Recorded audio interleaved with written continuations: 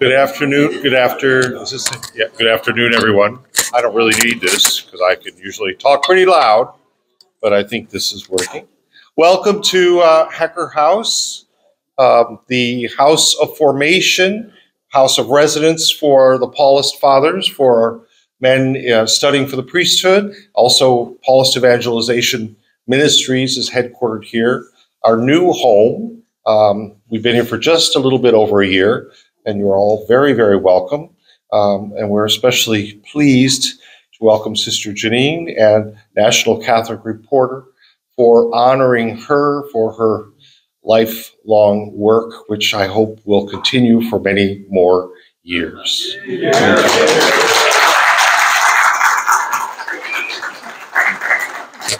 Hello, hi. I don't usually need a mic because I'm from the Bronx, but I'll use it anyway. Hi, I'm Joe Ferrillo, the publisher of the National Catholic Reporter. And just before we get going, to make sure, I don't know if there are any tourists or tour groups in the room, but this is not the JP2 Center. This is not the... If you're lost, it's easy. You make a right, then you make another right, and another right. And when you think you've gone way too far to the right, you're there. So I'll give anyone a moment who needs to leave. No? Okay. Thank you. And thank you to Sister Jeannine for being here. Father Peter Daly is here. Peter has a wonderful essay in NCR on Monday or Tuesday, I forget. Read them both days, why don't you? So thank you very much. For us at NCR, 2023 was a remarkable year where people on the margins began to get heard. People who had advocated for the voiceless not only found their voice, but found their voice listened to. And as we were trying to think of who a Newsmaker of the Year would be, we focused on that. NCR was established in 1964, 60 years ago, in a moment with Vatican II that, oh, now it's louder. Thank you. Okay. Wow. It's like I'm back at Yankee Stadium. At a moment of remarkable change, where many of the initiatives of Vatican II began to come to the US. And in Kansas City, a group of journalists said, well, wait, it looks like lay people, those on the margins, are being welcomed more into the church now. We as lay Catholics should open a newspaper.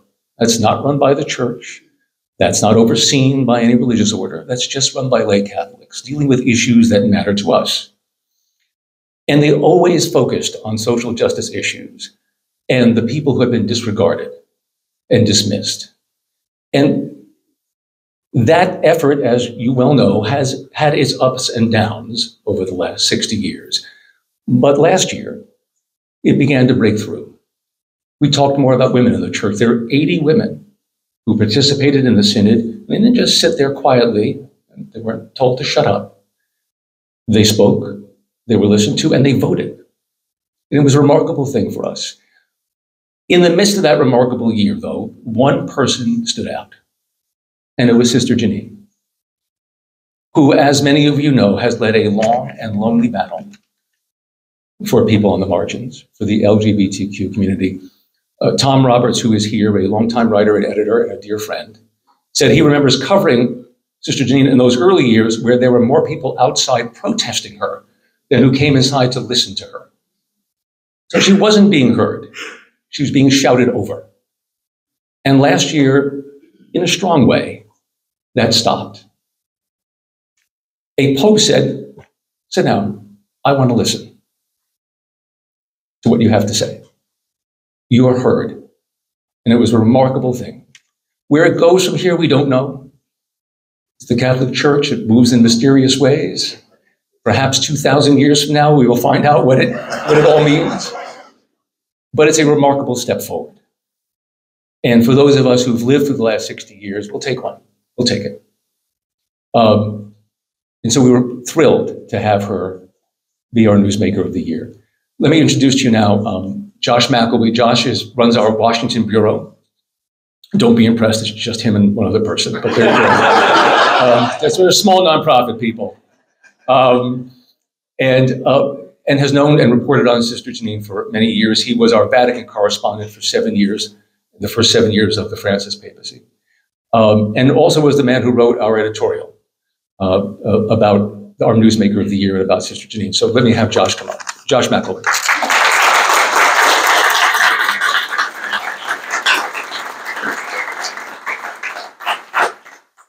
Well, thank you all for being here. This is like an overflow crowd at Yankee Stadium, so this is lovely.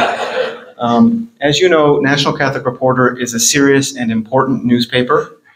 As ambassadors for the vocation of journalism and the importance of independent reporting on the Catholic Church, our staff always conducts itself with professionalism, honor, and dignity, especially dignity, except for about once a year, when we host a knockdown, drag-em-out brawl among the editors and staff. If you can, picture a 1960s episode of Star Trek.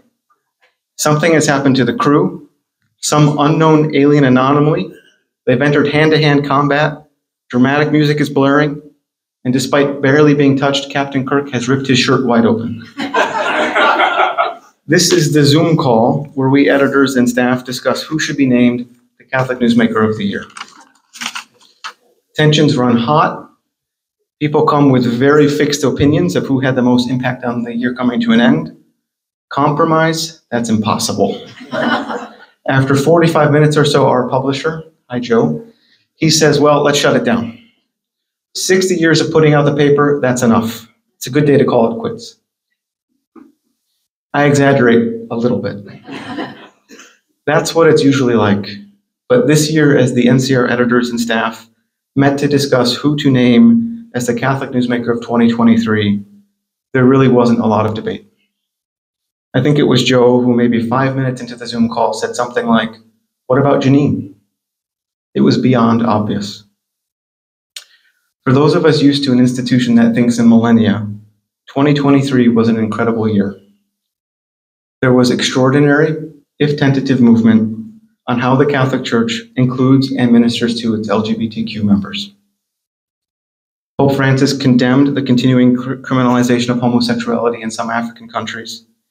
He signed off on a note from the Vatican's powerful doctrinal office clarifying that trans persons can't be baptized, and he expressed openness to Catholic blessings for same-sex couples. Just about 6 weeks ago, Francis went even further on that last bit. He had the doctrinal office promulgate a decree making it clear that priests can bless same-sex couples.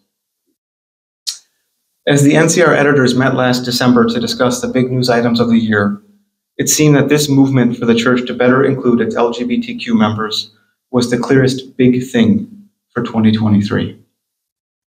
But we also knew that it wasn't only or even really about the Pope. It was about the countless number of LGBTQ persons and advocates who have been pushing and pleading and praying for the Church to live up to its teachings on the inherent dignity of all human beings. There are many in this room who have been among those pushing and pleading. Many more who aren't here who we could name. I won't name them because I will leave someone who is deserving out. But we turn to Jeannine. All of us are here because she invited us. We know her. She's a minister, a friend, and the person who does the dishes at the New Ways house. As we said in our editorial, over the past 5 decades of American Catholic experience, perhaps no single person has had the kind of impact for our LGBTQ community members as Loretto Sister Jeannine Gramick. All of us here know the outlines of the story. Decades of dogged and persistent and caring work. The prophetic founding of New Ways Ministry in 1977 with Father Robert Nugent. The ill treatment by Vatican officials. The airplane run-in with Cardinal Joseph Ratzinger. Being forced to leave one religious order only to join another and just keep at it. And among those who now knows this story is Pope Francis himself, Jeannine's pen pal. This October, the two of them met in person for some 50 minutes, along with Jeannine's New Ways colleagues, several of whom are here, at the Vatican's Casa Santa Marta, where Francis lives. In an interview the next day with me and my colleague Christopher White for our podcast, The Vatican Briefing, feel free to subscribe, Jeannine mentioned how the Vatican had set up the chairs for the meeting too far apart for her liking. So perhaps with a little bit of gall, and definitely with a lot of cunning, she just went ahead and slid her chair a little closer to the Pope's. As we said in our editorial, We cannot say exactly what made Frances more open and aware this year to the needs of LGBTQ Catholics. But certainly that sister scooching her chair forward has had an outsized impact. For 50 years of successful advocacy, ministry, and influence, Loretto Sister Jeannine Gramick is NCR's Newsmaker of 2023. Congratulations, Jeannine. Thank you for being with us. And Joe, maybe if you want to come up, we're going to give Jeannine an official item here marking her as Newsmaker of the Year.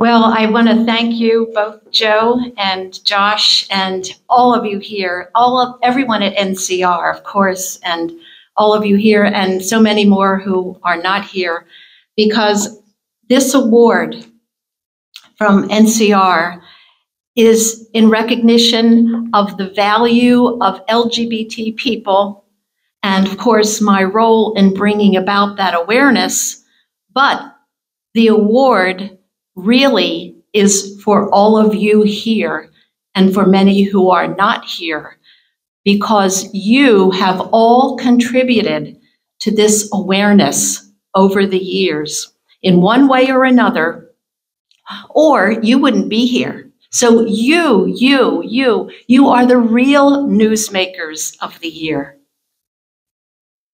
And when I was thinking about what I was going to share with you today, because Josh said you could say a few words, I thought, I don't I really didn't want to say a few words. So I'll say a few words, but then I want to open it up for questions and answers, because I always feel, people don't want to sit and listen, for minutes and minutes and minutes.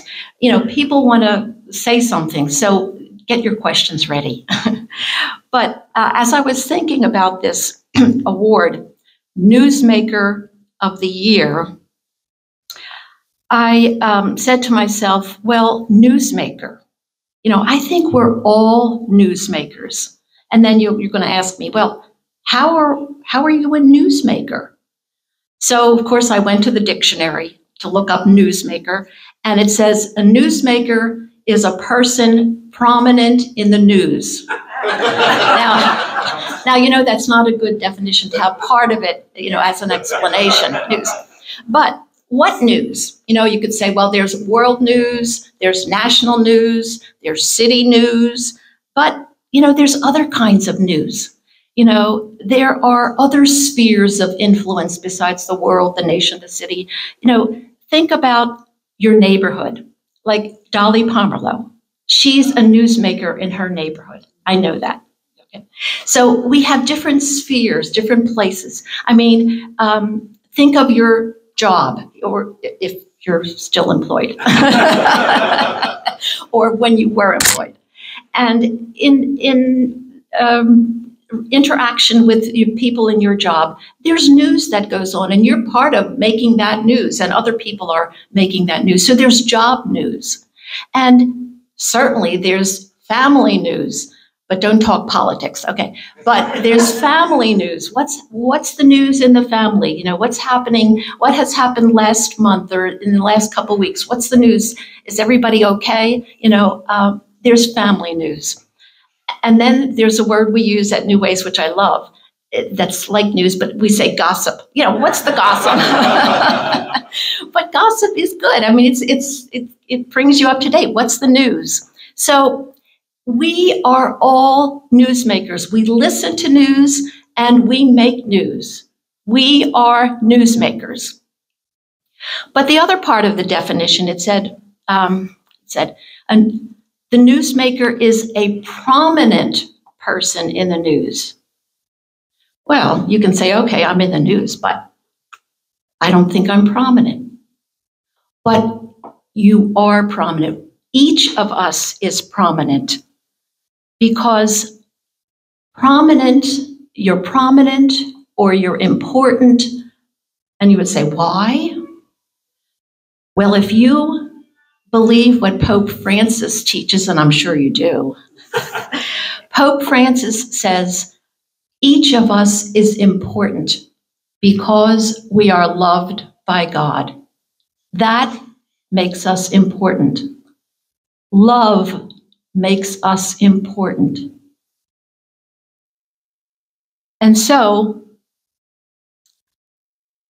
I at times have not felt important, and probably at times you have not felt important. But at those times, God has been into my life, mostly through people, and has like pricked my soul, my mind, to remind me that I am important. So this afternoon, I would like to share with you about 3 people in my life who have reminded me how important I am. Or they have picked me up, when I have been down. So the first person I would like to tell you about, actually, I never met her. She founded the School Sisters of Notre Dame that I was a part of for 40 years. Her name, I always like to say, Mother Teresa, and everybody thinks of Mother Teresa in India, but she was from Germany, and her name was Mother Teresa Gerhardinger, and then people laugh at the last name, but she was a very good, wise woman. And the sisters in Germany that she founded, the community, she sent many of them to the United States because this was the mid-19th century, and there were immigrants, German immigrants, to the US. And so some of the sisters were sent to the US, and she would write letters to buoy up their spirits because it was hard. They were poor, they were struggling, they had schools that they were trying to build and maintain. It was not easy, but she gave them courage. And so she wrote many letters to the sisters, and in one of her letters, she has a phrase, a sentence that I have repeated time and time again when I have thought, oh, things are so bad, couldn't be worse, why am I doing this? What is the importance of this and what is my contribution? Anyway, she said, all the works of God proceed slowly and in pain, but their roots are the sturdier and their flowering the lovelier. And I have that painted in a little picture on my wall in my office. And I think of it often. I've repeated it so often, as people in the office at New Ways know. I say, all of the works of God proceed slowly and in pain, but their roots are the sturdier and their flowering the lovelier. So she is a person in my life that I have, that has helped me to see that it's important that I go on, that it's important to keep doing what we're doing, even in the face of times when it looks so bleak. So she is an important person, and she makes me feel loved. The second person I want to tell you about that makes me feel important and that I'm on the right track is a sister, or was, she's now deceased, a sister of Loretto from my second community. I've now been a sister of Loretto for more than 20 years. Oh, don't count my age, okay? But as someone said, we were chatting out here, this is an aside, my dad died when he was about 90. And I take after my dad in like my father had gallbladder surgery. I had gallbladder surgery. Yeah. My father never got sick. I never get sick. My father didn't take medications. I don't take medications. So I follow my dad. And as each generation usually lives a little longer, so I'll probably live longer than 90. Anyway, that was an aside. So the second person, though, that has influenced me and that I think about when I think, oh, well, this, is this really worth it? Is this important? Is a sister of Loretto. And the Sisters of Loretto that I have now been, for 20 years, they're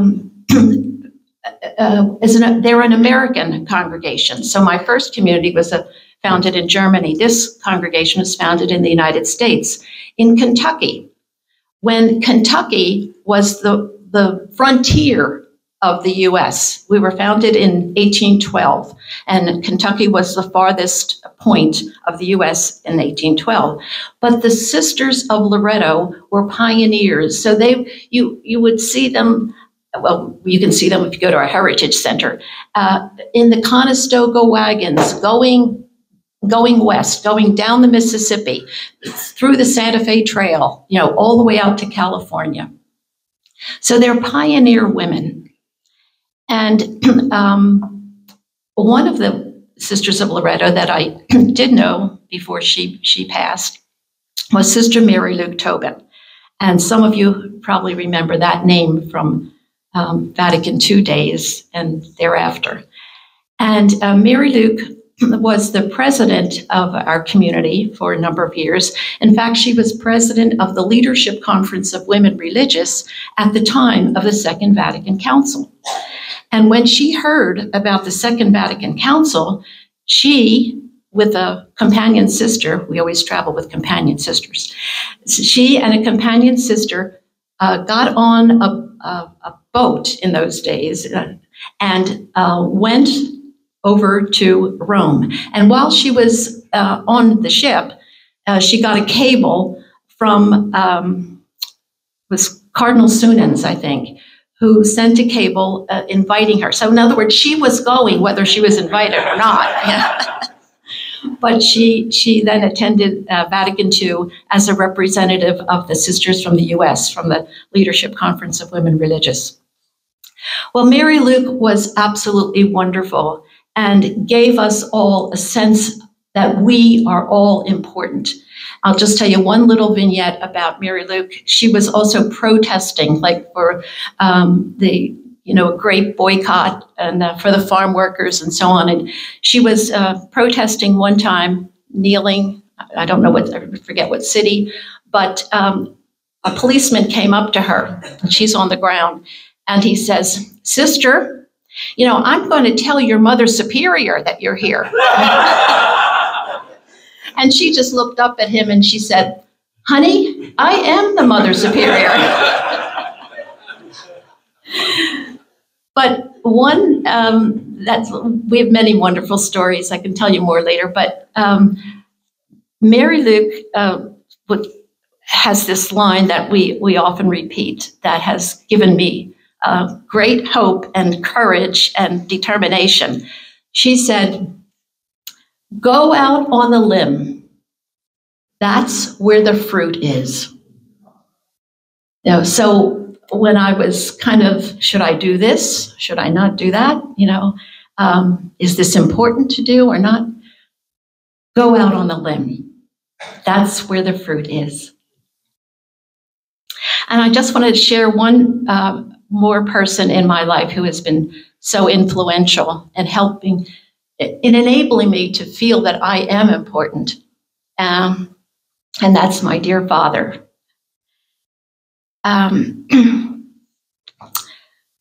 Let's see, this story goes back to 1971.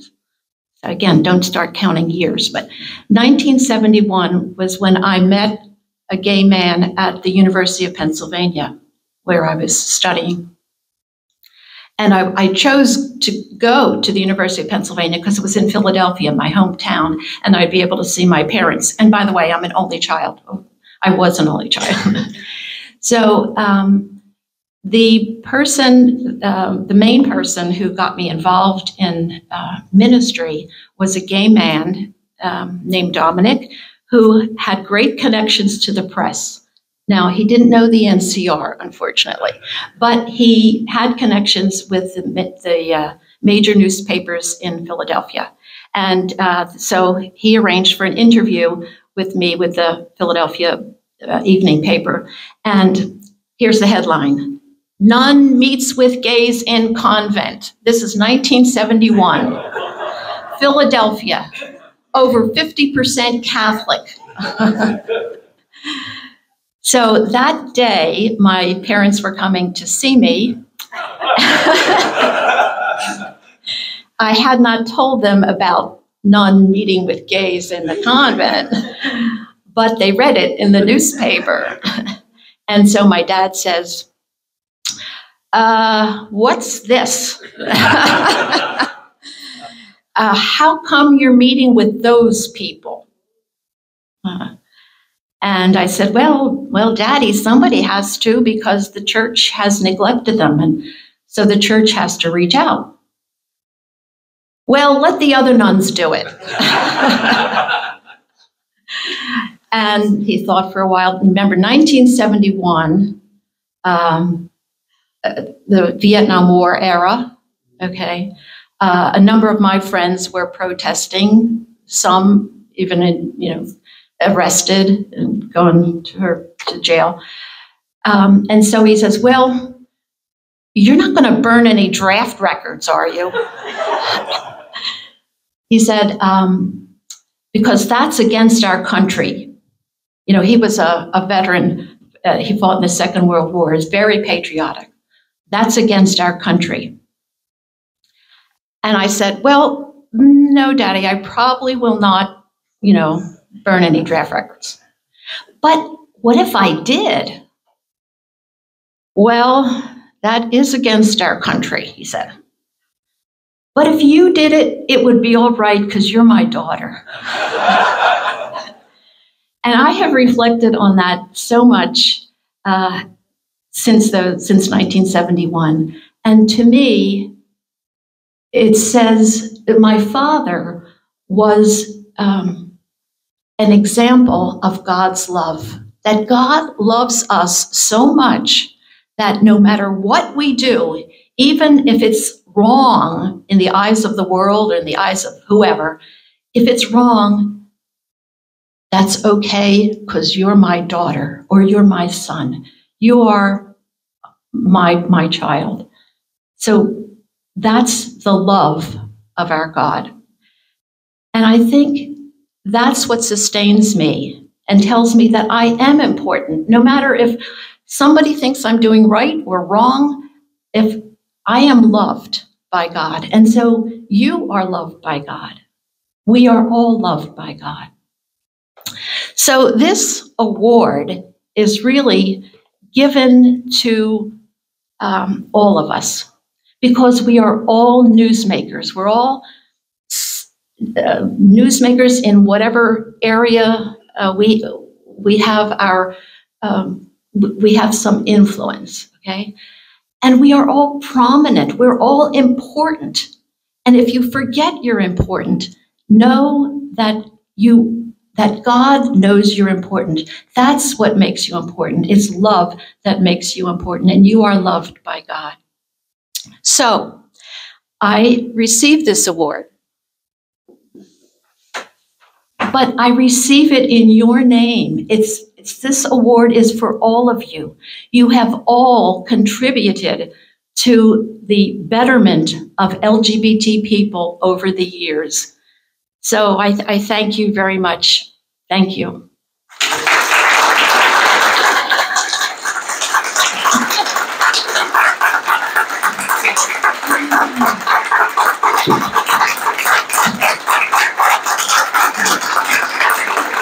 Okay.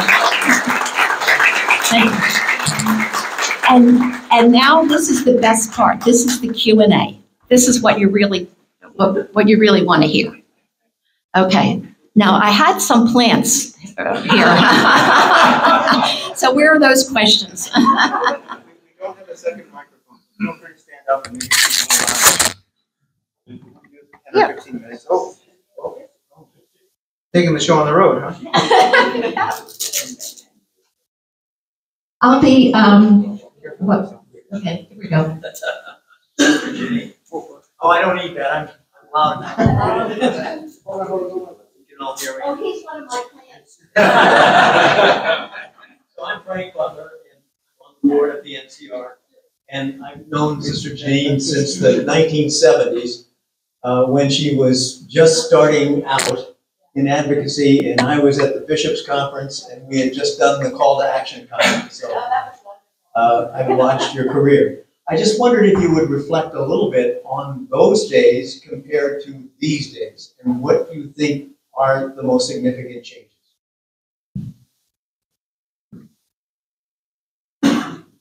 I think the most significant changes in our church, and I'll speak in the Catholic community, are the changes that I have seen between, we'll say, the hierarchy and the rest of us.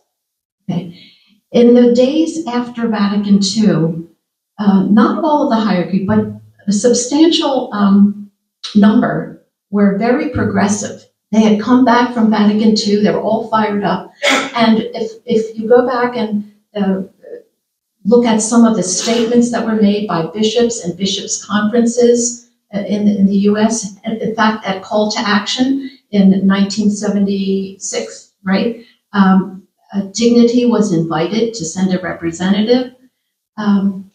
So on the institutional level, I think there was great openness. We see civil rights statements being made. I have to say this, the National Coalition of American Nuns in 1973 called for civil rights for, well, in those days we only said gay and lesbian people. We didn't even know there were transgender people. But on the local level, the parish level, people in the pew, there was hesitancy. And that's one of the reasons I think Father Nugent and I started New Ways Ministry, to educate the Catholic community. We felt that people need to understand, and when they understand, they'll feel differently, they'll think differently. So in the 70s and the early 80s, and maybe into the beginning of the 90s, we see on the hierarchical level an openness, and on the parish level, the non-hierarchical level, a hesitancy or questioning or maybe fear, But then when we get different kinds of bishops in here, late 80s, 90s, and the 2000s, I see a shift, or I still see a shift, so that the laity are much more educated, right? Much more accepting of LGBT people. But the hierarchy, of course, it's a different hierarchy, but they're very, anti isn't too strong, very anti. So that's the big difference I see, the difference between the upper levels of the church. It's not upper. Between the clerical level of the church and the non-clerical level of the church.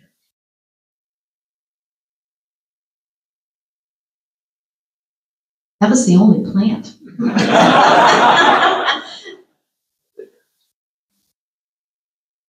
This isn't probably the question you were kind of looking for. You mentioned your father, in your speech. Of course, Jeannine and I are both of Polish extraction. And when I heard the story about your pushing the chair a little closer to the Pope, well, that sounds like something a Polish person would do. And so I wonder, can you speak to how your Polishness has had any impact upon your ministry?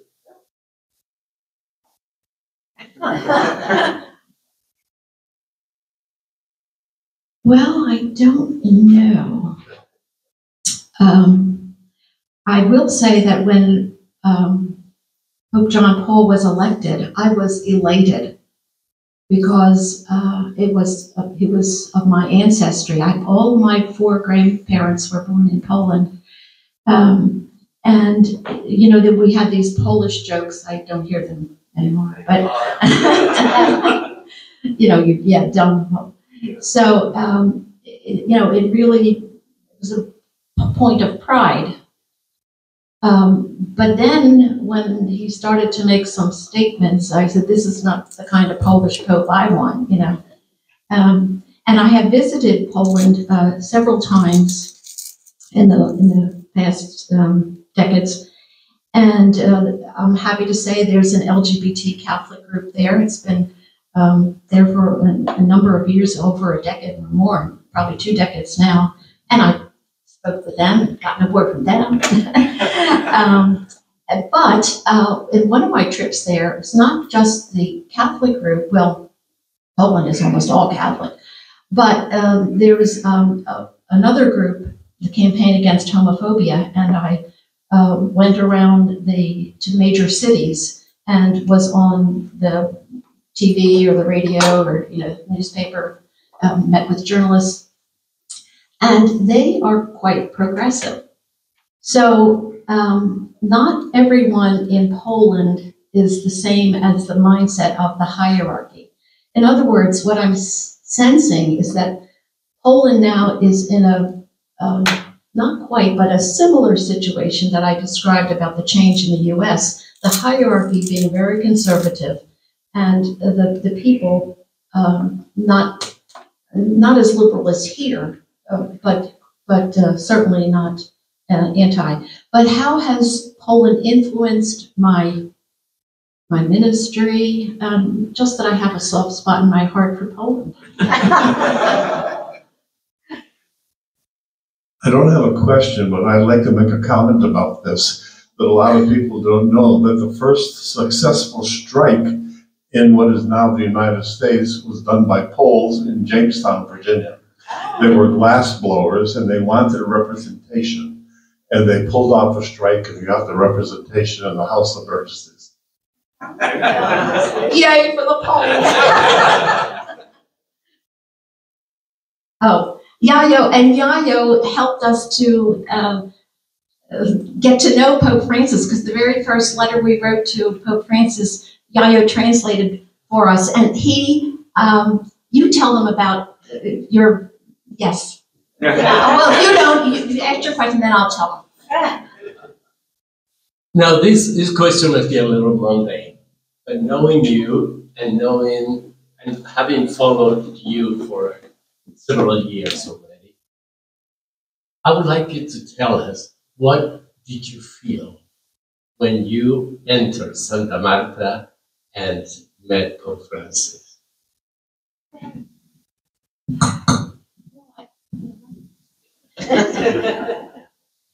You know, you probably expect me to say, oh, I was so, you know, overjoyed. I mean, I was happy, but you know, it was really like going to see a friend. I mean, I think of Pope Francis as my friend, as you do, and he was your former teacher.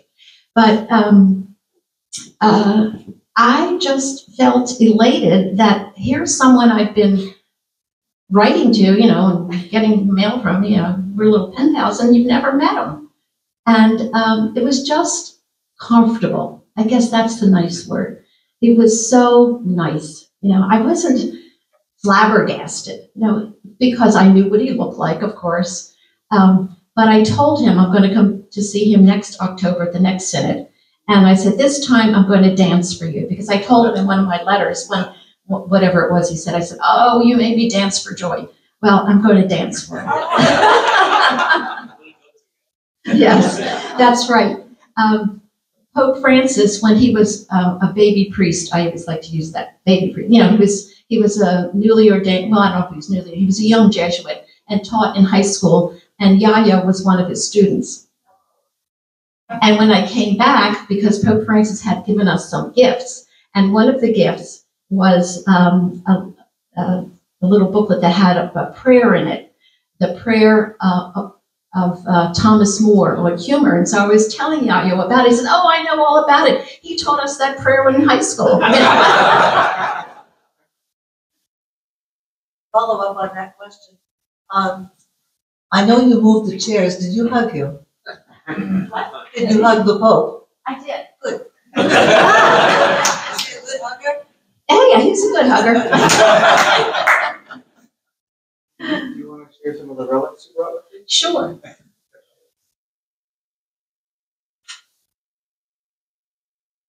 Yes.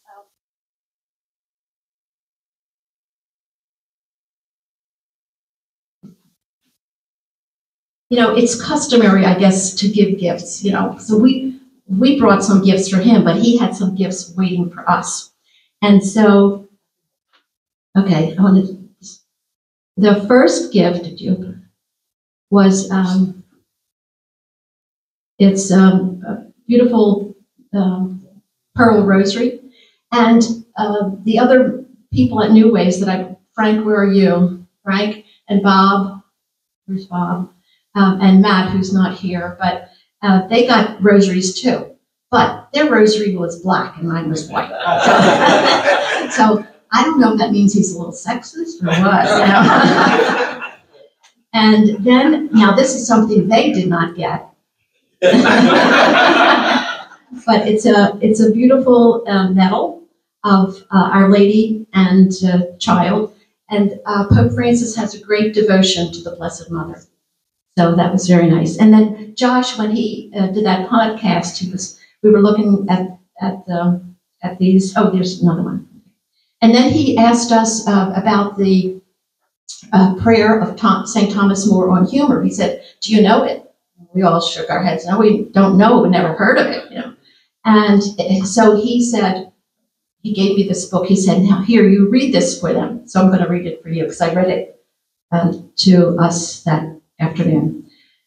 "Grant me, O Lord, good digestion, and also something to digest. Grant me a healthy body and the necessary good humor to maintain it. Okay?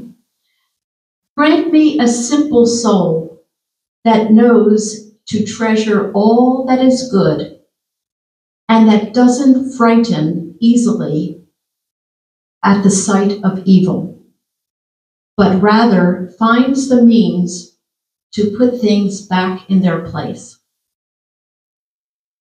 Give me a soul that knows not boredom, grumbling, sighs, and laments, nor excess of stress because of an obstruction called I. Grant me, O Lord, a sense of good humor. Allow me the grace to be able to take a joke and to discover in life a bit of joy and to be able to share that joy with others." And he said, "I say that prayer every morning." And so now I say that prayer every morning. And when Josh did the podcast, I said, "Oh, you know, when people give me gifts, and my friends know this, I said, oh, don't give me anything to look how old I am. I'm trying to get rid of things, you know, not get things." So Josh said, "Well, we'll take them." No. No, I said, "Those are going to be buried with me." Is that it?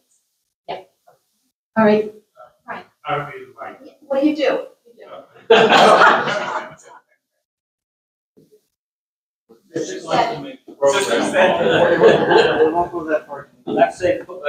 Close. Just shout from there, Frank.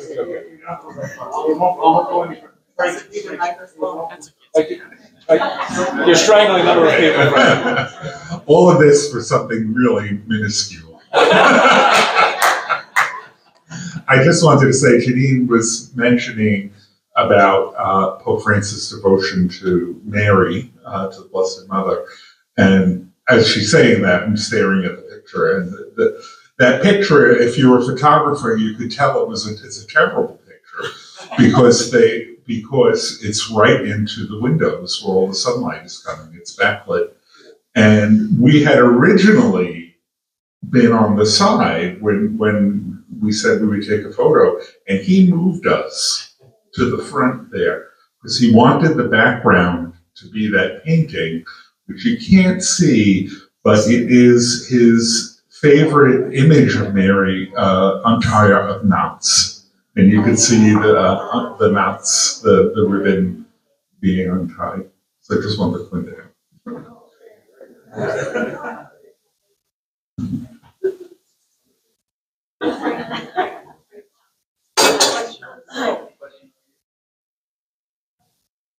And that reminds me, when we got up to leave, it was Pope Francis who said, "Do you want a picture?" I mean, of course, we had talked about this before. So we wanted a picture, but we had forgotten about a picture. And then he says, like, "Where's your phone?" And we said, "Oh, they took our phones at the door." So he told the priest who was there, who was a priest from Arlington, by the way, from the Secretary of State. But anyway, he was nice. So we got our phones, and then we were there under the picture of Our Lady Untied of Knots. And then I said to him, "Can we make this public?" And he said, "Oh, sure," because we had been so careful in our correspondence with him not to make things public, because we weren't really, well, we were black sheep. Oh, sorry, wrong word. But we were not kosher. That's not the right word. Well, that's not right. But we did not want to. We were on the list. And so we didn't want to ruin his reputation, So he said, "Oh, yes, you can make this public."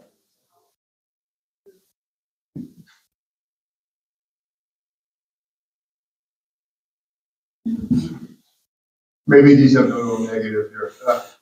Would you say something or your thoughts about the fact that the same-sex blessing was far from perfect? A lot of caveats and restrictions and ifs, and the work remains.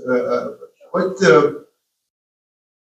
do we do about being happy with what happened? But boy, it's far from perfect. Well, it's not yet. We still have work to do. But what I say is, rejoice in what we have. We've come a long way, and just gives us energy to keep trying to educate. Really, that's what I think it amounts to: educating people and removing people's fears. Fear, I think, is a big thing. But also we should try to appreciate his point of view. Like, he is the leader of how many billion Catholics are there in the world? And he, at heart, I think, is with us, except on the women's issue. But but he wants to turn the church around. Now think of a battleship out in the ocean. You don't turn that battleship around in even a day. However, I'm not a mariner, but it takes a long time. So he does not want the bark of Peter to capsize. I know he's concerned about schism. It's only a comment. He is an extraordinary politician. He knows exactly how to say things and when to say them.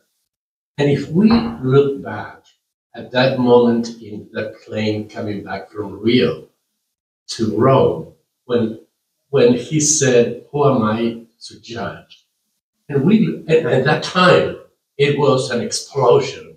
Everybody thought, my God, what is he saying?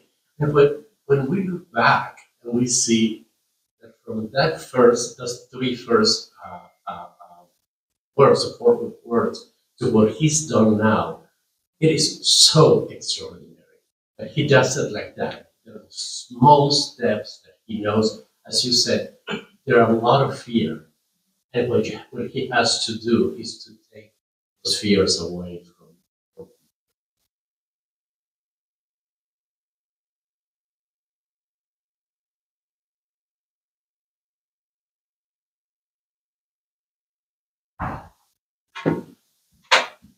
Hello, I'm Sister Cecilia. I'm a daughter of Charity.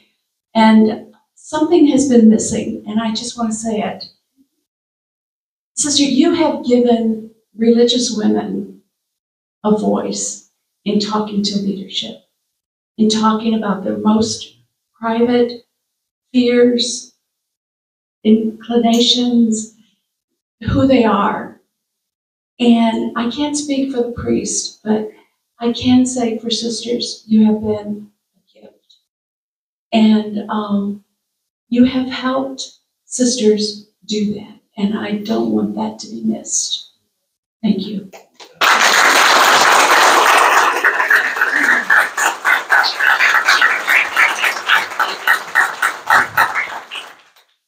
Thank you for that remark, because that reminds me, we hear so much about, well, we don't hear so much, but we hear about gay priests, and we don't hear about lesbian sisters. And we do have lesbian sisters in our congregations, and I'm very happy to say that our leadership has been very, very supportive. And many congregations are having education days about sexuality, so that not only the leadership, but everyone in the community will understand and accept and love. And that's the bottom line, isn't it? It's the love.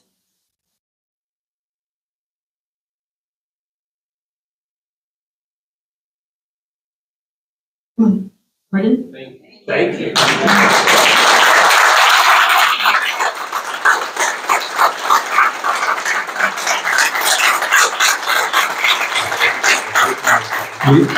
We have one more thing to give Jeannine, but I just wanted to mention the photo that Frank was talking about. I think the Pope's expression is great. It's like the Italian Argentine is coming out and he's looking at people going, you got a problem with this? You got a problem? Come talk to me about it. I love that. Like, I dare you. In addition to this, we also wanted to give you a little something else for yourself. And Josh, if you could read it, this is from your own writing.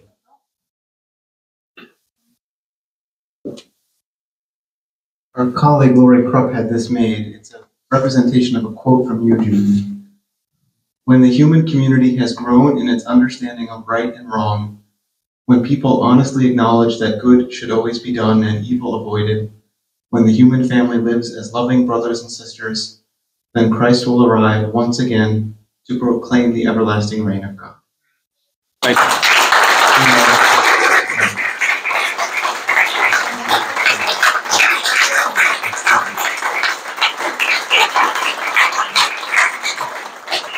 You'll notice there's a cardinal at the bottom. I think it's kind of appropriate for your status as well.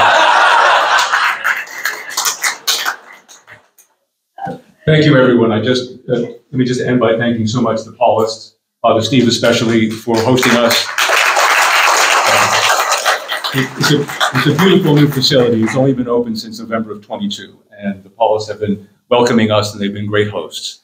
So if you want to do something here that you couldn't do at JP2, Father Steve can help you with that. Thank you all. Thank you very, very much.